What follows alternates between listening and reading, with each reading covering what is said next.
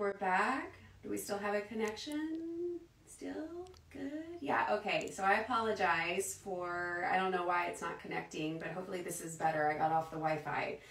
I won't be able to post the other one because we trashed it, but the short opening intro is part 5. Welcome back. This is the final video of this beautiful quilt club of Brave, and what we're working on today before assembly is cutting the big triangles from this gorgeous Sunseekers fabric and cutting the squares out of it. Those triangles go up in the corners of the quilt, and the squares kind of mark this center on point sort of design, and a lot of it gets covered up by these Dresden fans.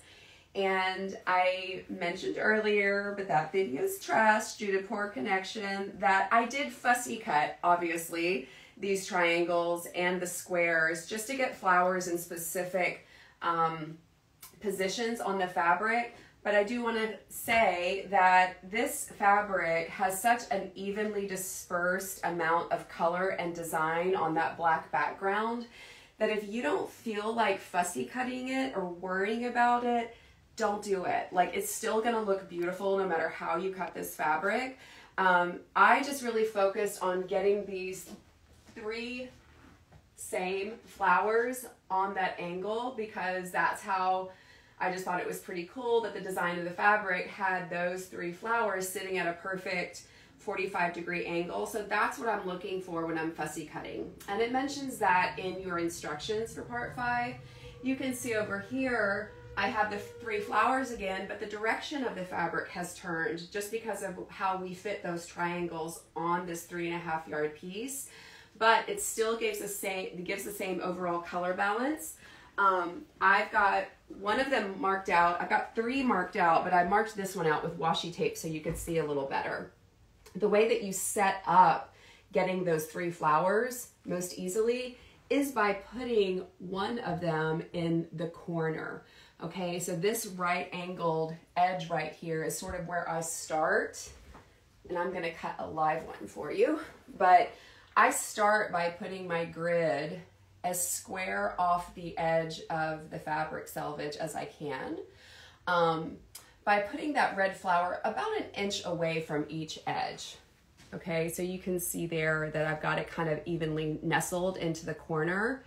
And then by doing that, it's automatically going to include these 3 here.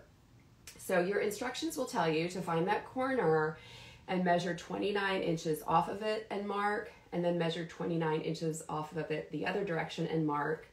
And those 2 marked points of 29 inches are going to be the end and beginning points of your angled line, okay?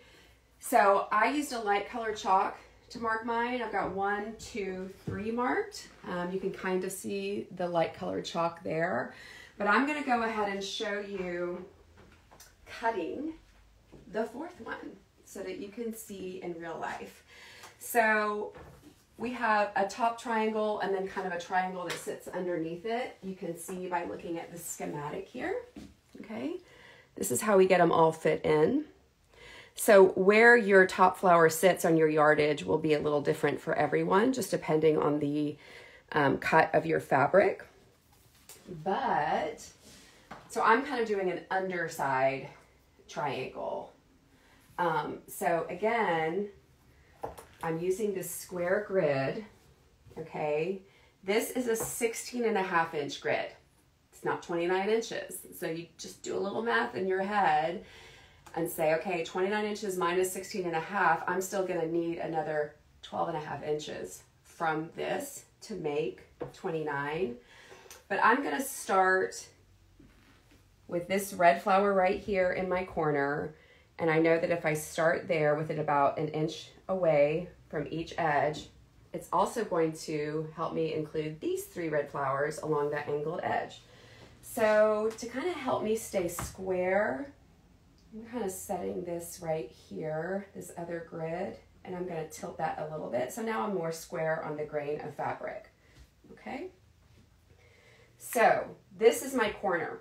I'm going to go ahead and mark this corner. I'm using this pink chalk here. I'm going to go ahead and mark this corner. And this side too. Okay, but that's only 16.5 inches. I need another 12.5. So I'm gonna make sure that this first grid stays still. I'm gonna stack this one onto it, butt it up, and then I'm gonna go ahead and mark a little 12.5 inch line out here. Of course, that happened right on a pink. Of course, it happened on pink fabric, but there it is. But I can take my grid now and continue my marked line all the way out here. Let's mark it with a pen so you can see. All right, so I'm marking my 12.5 inch line. Really picky, okay? So I've got 29 inches here now. Yay, good job. Now I need it on the other side. I'm gonna walk around to the side of the table and I'm gonna set this down right here. Gonna be careful not to move the first grid. Let's see. Oh wait. Oh yeah, I was like, it's on this side. It's going this way. Totally this way. Oh my God. So I need to go on this edge, not that edge. Wall. Okay, turn it around. 12.5, so I don't have to subtract from 24. So, as I was saying, I have 29 going that way, and now I'm going to have 29 going this way. Okay, sweating the details here, people. I'm stopping right here. That's my 29, as noted by my 12.5 inch mark, right here. Okay.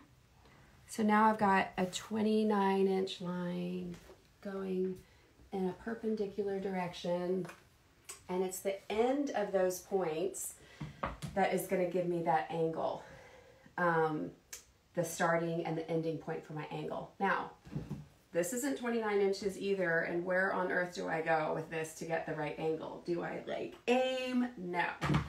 This grid, and hopefully one that you have in your possession as well, has a 45-degree line down the middle of it. And to begin my angled line, I'm gonna lay that 45-degree angled line right on top of my chalk line with the ending point at that other little mark that I made, okay? That's my 29 inches. And that doesn't get me all the way there, and it doesn't need to, but it does get me on the right angle to start that line, okay? So now I'm marking my angled line, just a portion of it. And I gotta move all the way, well, I think I can reach this actually. I'm gonna do the same thing here, but I need to line the point of it up with that. Okay, so reaching. This little clover tool is really cool. They come, I think, in pink and blue as well. It's just loose chalk inside, and it has a little wheel. I like this compared to pencils and pens, because pencils and pens, and even chalk sometimes, like the harder chalk, it kind of drags your fabric. This is just like a little wheel that glides along, and I really dig that. All right, so I've got that line marked now, and all I have to do is connect them, and they're friends. And that's it. Okay, so I am gonna cut this, there's my scissors. I'm gonna cut this out with scissors instead of a rotary, because I'd have to keep moving this mat around. I might want to use that for something, so I'm gonna cut around that. I'm just like the rest of you. I have loads of fabric, but I still don't like to cut through a flower if I don't have to. Juliana, do you remember the bears at the fabric store? Oh, yeah. What did I say? Okay. Well, first of all, I called the fabric fabric. Fabric, yeah, it had a V. Like, just like a Greek, there's no B. Fabric. But I had Juliana at Hancock's Fabric when she was like 3.5. and they would let her sit up on the table as long as my arms were around her and watch them cut my fabric. And she wanted this bear fabric. It had these little teddy bears all over it. But she got utterly freaked out when the scissors went right through the bear. Why are you cutting the bear? She started crying. And then I could tell the woman, Loretta, I still remember Loretta so well because she used to love when we came in. She stopped for a minute and thought, like, I think she was trying to think of a way to cut around the bears and still do her job. But she was like, oh, Mommy's going to sew the bears back together when you get home. And I'm like, oh, thanks, Loretta. That sounds easy. Okay, so this is our lovely triangle. Go team. I do all my worst work on camera, so don't pay attention to the imperfect situation down there. But here's our triangle. Not too bad, right? That's pretty easy peasy. Now, once we have our 4 triangles cut, the other thing that we need from this fabric is the 12.5-inch squares that are going to go in this position and here and in the other 2 spots. Most of us have a 12.5-inch grid, so that's a pretty simple situation as long as you know where your rotary is. And what we want in this is to get that yellow flower in one corner so that we can have it sitting in all those points around the quilt. And so I can get one here, here, there, and there. So that's basically how that goes. I'm going to grab this rotary and I'll just go ahead and cut that. I don't need to mark that, really. I'm again just keeping that yellow flower about 1 inch away from this edge and 1 inch away from that edge.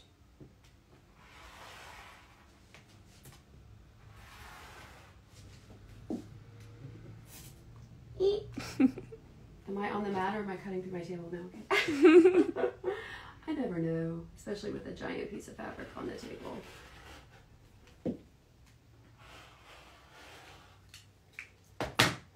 Hopefully, I was going to say, I think I grabbed the rotary that needs to have a new blade on it. Classic, on camera, cutting little bits. I'm just like you.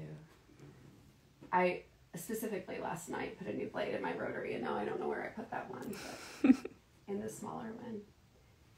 Okay, so all right, I'm gonna get all this other stuff out of the way, and then we're gonna talk about assembly and all the other parts and how they come together. All right, so let me get these down with me here. Okay, so when we go to sew both of these pieces, 4 of these and 4 of these, are going to get those Dresden fans that you've already worked on, okay? This one with the echinacea and that grassy giggle fabric is going to go on the square. So whatever method you would like to applique those down with, you can do that this month or next month or whenever you get to part 5. I stitched mine down by hand. I would just use like you can put a couple pins just to keep this in position. You just want to be sure that you're lining up your square edges of this Dresden with the square edges of the Sunseekers block. Now, mine is not perfect here, right? Because I'm a human being. And I just like move it so that it's as square as possible in line with these edges. And so that I know when 2 seams come together, 1/4 inch seams come together here, that I'm going to be catching, so if those seams are kind of falling on the edge of this grid, I'm going to be catching all those kind of inconsistencies in my points in the seam. So even if you have to scoot it down to be sure, ain't no thing, okay? So you can go ahead and stitch that. And once you have that stitched, if you'd like to, you can come back and cut out all this excess fabric because there's no need to have all that extra layer there. You can cut out all that excess fabric Or you can wait until it's assembled and you're sure you have that seam, and you can come back and cut the excess out of the background. So you can save the life of a purple flower. And you can give it, we're saving lives here, and you can give it a new life in a different project, okay? So, because that's a lot of extra fabric. I don't really bother to cut out backgrounds when it's something small, but that's a pretty significant piece times 4. Now, while it might be tempting to go ahead and settle this other Dresden fan, which comes up here in this corner, I really don't want you to do that yet, okay? Because this is the very outer corner of your quilt. And I'd like for you to get through the entire assembly of this quilt and get everything trimmed before you know what your final corner is going to be. Because this is a bias edge. It's going to get sewn on in the assembly as like basically the last assembly step. And just in case all your pieces come together in a way that's not absolutely perfect, you might be coming along and trimming a new corner, and you certainly wouldn't want this to be sitting sewn there. So save that basically for very last. But this little map right here shows you sort of how everything is going to be coming together. So we already have this square in the center, and we have our D and E blocks. We have 4 each of the D and E blocks, and you'll just want to pay particular attention. You're going to make pairs out of these DE blocks and sew them to the center, and then make another pair and sew them to the center. Just pay close attention to how you're orienting things, okay? Because they'll match either way you do it. But what we want is for those aqua pieces. Am I lying to you right now? No. What we want, I totally just lied on camera. Oh my God. What we want is for the orange and pink pieces to come together, okay? So just keep an eye on your map, and that's how those are going to come together. So what it actually is the aqua sit on the outside, okay? And then what it does is really cool because it kind of creates this whole continuous design between these purple pieces. Like it was always like that. But it's really a print heading in 2 different directions. So you put your D and E together as pairs. You make 4 pairs, 2 go against the center. And then you do another set of pairs. And then once these are done, this set of pairs is going to get one of these on this side and one on that side. It's opposite. It's opposite? Upside down. I think so, yeah. The center of the flower goes against that one. Oh, did I do it wrong again? Yeah, I feel like it goes like this. Oh, you're totally right. Sorry.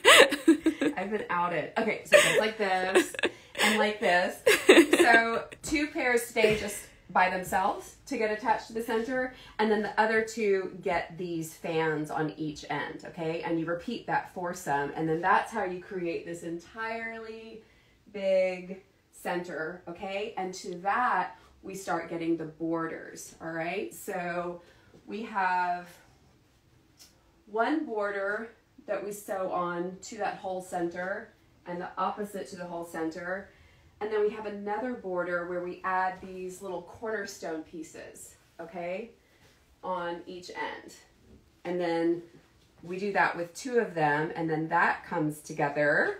And then, I like how I'm just telling you exactly, this is like a dramatic interpretation of what you can read with like multimedia presentation of how it's all going to come together. But the reason I want to walk you through this is because I want to show you what happens at the corners of those borders, because this gets a serious trimming. So if you can imagine with me, we kind of just faked a partial one here so that I could walk you through it. If you can imagine with me, this guy is here, basically. Juliana, do I have it right? Yes. Yes. So I'm mimicking this sort of area right here, okay? So that little yellow flower is sitting there. So once all your borders are sewn on, you've got the purple ones on, and then you've got what happens is you get the yellow ones on, you have this one, and then this one.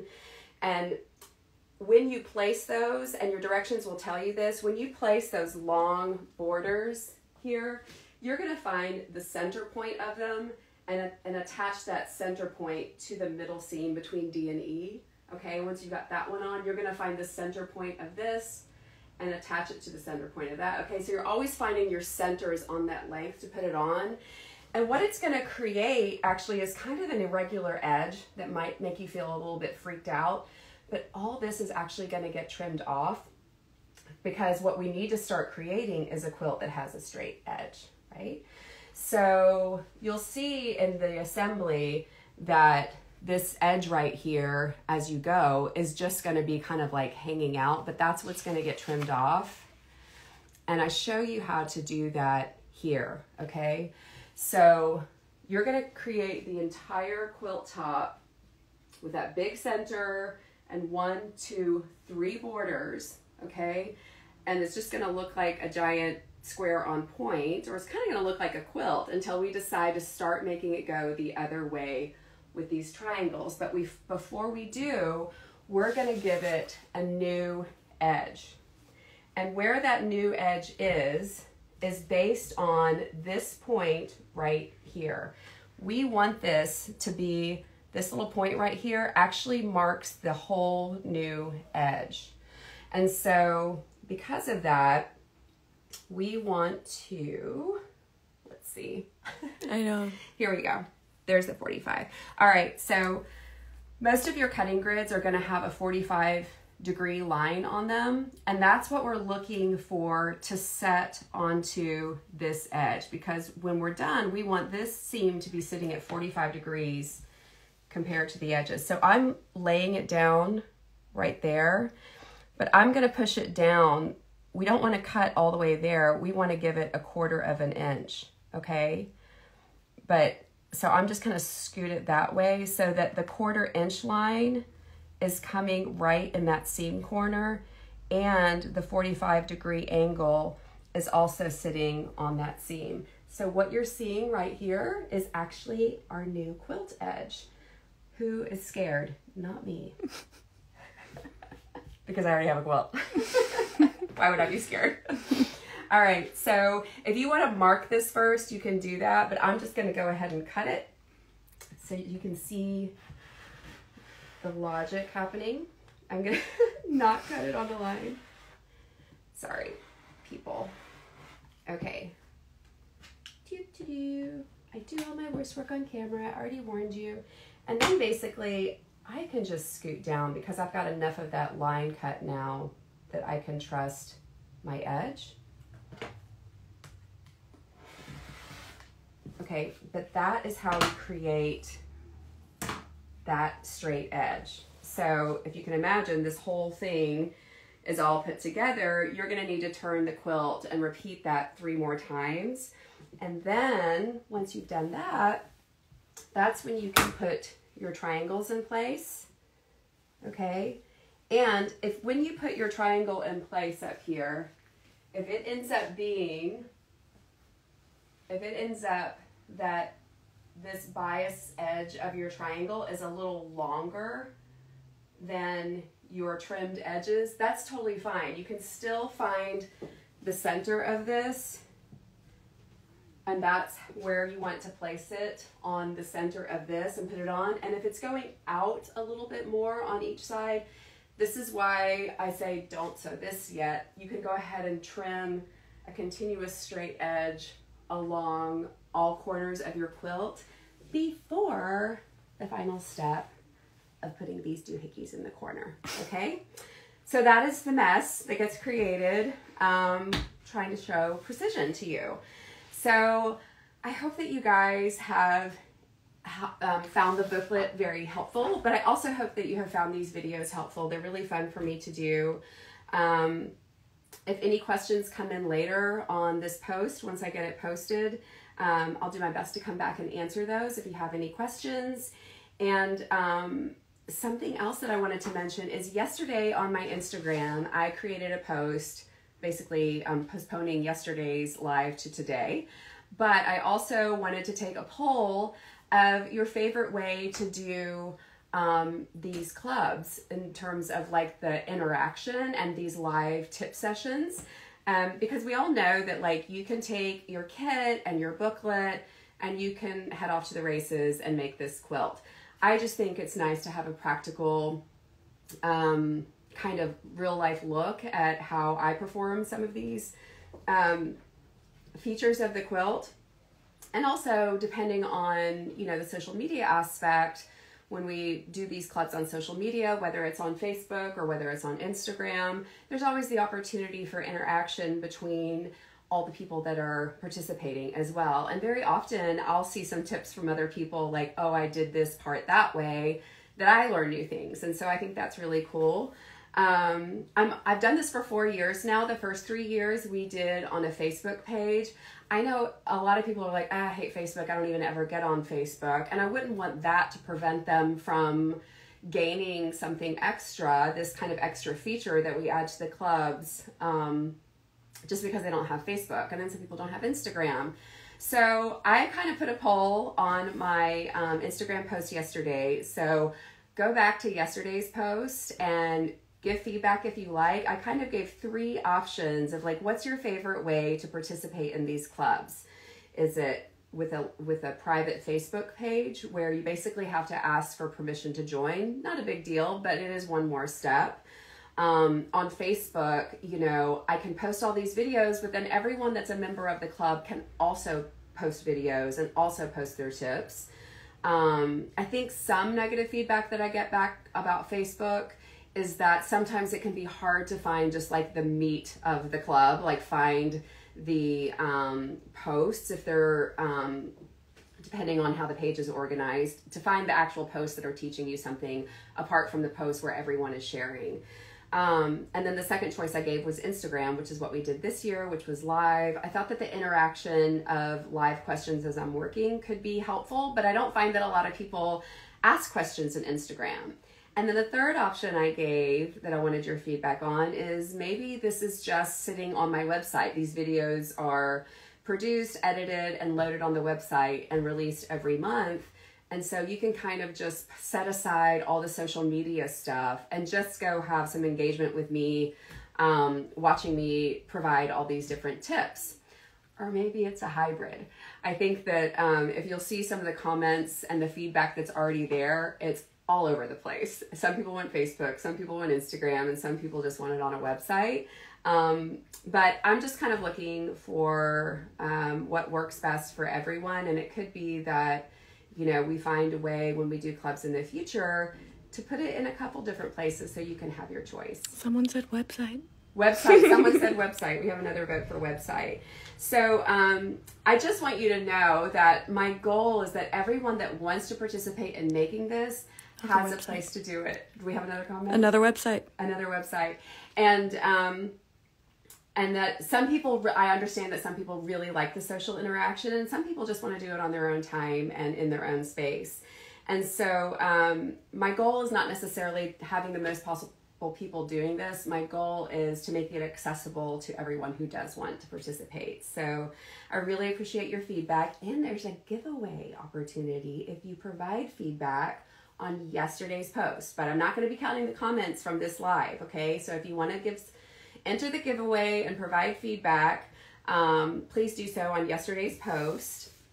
It's a picture of the corner of the quilt with my hand on it. That's how you'll recognize it. And, oh, 2 things not to forget. The relay quilt is what I did with the scraps, and that's now a $12 PDF on my website that's going to show you everything. Well, it's going to show you the method that I used to create the relay quilt, that pattern. It is a pattern, but everyone's is going to turn out a little bit different, which I think is so cool depending on how your scraps end up. So I really designed and we wrote the pattern so that it can accommodate using these scraps or starting fresh with some brave with like just a 1/4 yard Brave collection. You could do it with a fat quarter collection, plus a few of the Love Always fabrics that are included. But that's on the website now. If you go to AnnaMariaHorner.com and just click on Shopping Anna Maria, it's under Quilt Patterns. It's a download. Have fun with that. And then also, if you're trying to plan the finishing of your quilt, if you haven't seen the Brave backing, this is what it looks like. So it really kind of is similar to the surprise fabric that is in the center of these little medallions, and right here it's just a bigger version of that surprise fabric, and it's 108 inches wide, so it makes your life a little easier. You don't have to seam it. A lot of shops have this as well. And there's also a Brave Aurifil collection if you wanted to use some of the 12 weights for doing some hand quilting or doing your label or some special embellishments or just treating yourself. So thank you so much to everyone that has joined the club, and I appreciate your bravery. It's been really fun. And as I said, just leave me any comments or questions, and I'm looking forward to interacting and answering them for you soon. Over and out. Thank you.